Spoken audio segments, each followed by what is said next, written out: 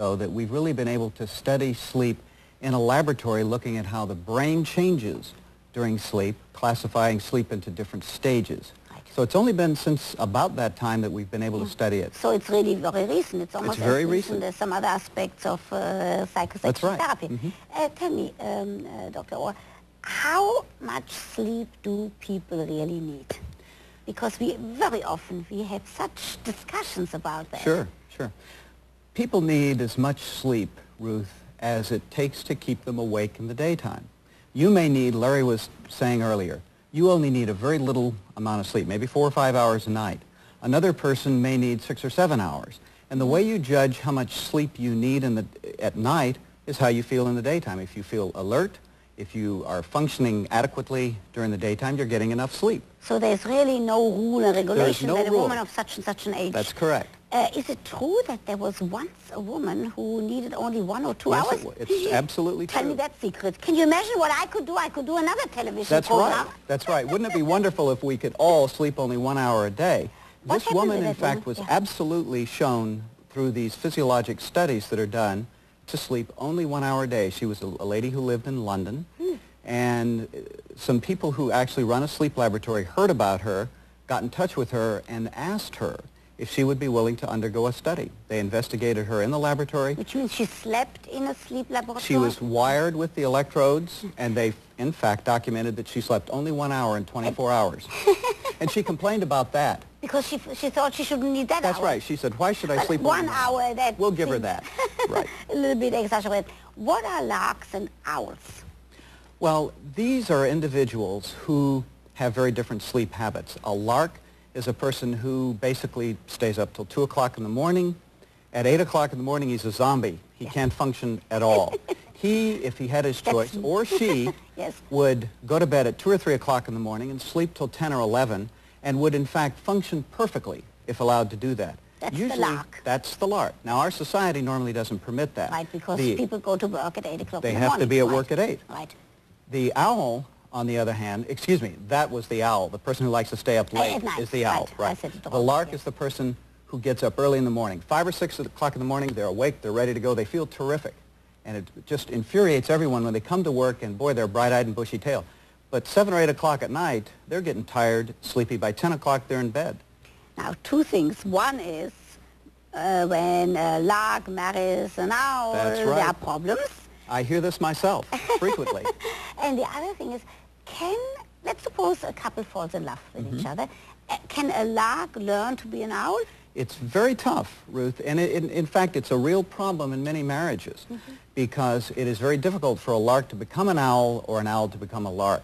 I believe, personally, there are certain genetic predispositions for a person to be a lark or be an owl. Now, you can change a little bit, but I don't think you can ever really take a lark and turn them into a real, true, bona fide owl. How interesting. So if it's genetic, but let me ask you something else, since I talk a lot about sex. Is sleep better or deeper or more satisfying after sex? Well, I don't know that I could say that it's deeper, but I certainly know that it is a very, very effective hypnotic. In fact, in many ways, it could substitute for a sleeping pill. It works very nicely. Yeah. So everybody out there. Now, that means that if the sexual experience has been satisfying, then people...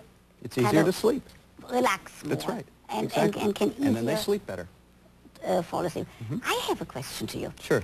Is there any physiological reason? Because I always say there's none, that it's just a bad habit. But maybe you, the expert, maybe I'm wrong. Is there a physiological reason why so many women complain that their partners, right after orgasm, right after ejaculation, turn around and fall asleep? While the woman, because the resolution period is slower, tosses and really wants to be held. I don't know that there's a good physiologic reason for that, except to say that immediately after an orgasm and an ejaculation, as you say, the man immediately, his penis detumesces and he relaxes. It's like a big explosion, and there's a very quick detumescence and relaxation in the whole body, at that moment, which promotes sleep. Right. So, and the woman, it takes a longer time. It takes a longer period of time, exactly. But am I correct by saying that men can learn to stay awake for a little while Oh, longer? yes. Oh, yes? they very definitely can learn I'm to glad. do that. That's right. Dr. Orr, tell me something. Tell me about snoring. How many people do I hear who say they can't sleep with their beloved in one room because he snores? Snoring is obviously an extremely common problem. It is particularly noted in men, of course. And it is the sign we think now, it is a legitimate medical complaint, we feel at this point in time, because we know that certain individuals who do snore and snore loudly can have an underlying medical disorder called sleep apnea. Now, all snorers do not have sleep apnea, but we know now that it is a problem and a complaint that should be taken seriously. 10 or 15 years ago, most physicians would joke about it or laugh about it. And say live with it. And say live with it. Now we know that many of these individuals should be studied in a sleep laboratory and oftentimes are found to have an actual breathing disorder during sleep. And it can be corrected. It can be corrected. I'm sending a certain person in my life to Oklahoma very fast. Now, in your sleep laboratory, I do know that one aspect of your work is the treatment of impotence, the treatment of men who have difficulties having an erection. Tell us about that. Well, the reason that we get involved in this, it would seem a little bit peculiar that a sleep physiologist would get involved in individuals who have problems with sexual impotence. The reason we do is because we know that a normal part of sleep is dreaming. It's what we call rapid eye movement sleep. And one of the normal physiologic aspects of this is men have erections. I was taught, and I don't know if it's correct anymore, I was first taught that every 90 minutes during REM sleep a man has an erection. That's correct. Which sometimes lasts for 15 minutes. Oh, yes. Is that still? That's absolutely true. And that you can actually trace not only the length, the time of the erection, but you can trace the strength of the erection. That's right. You can. Tell me what happens when a man does get in the morning the printout that he had erection even though he thought that he's impotent. Well, it's very interesting because what that tells us is the man is physiologically capable of having a normal erection. Right. And one of the nice therapeutic aspects of this is that you can show the man that, look, you are capable of having a normal erection.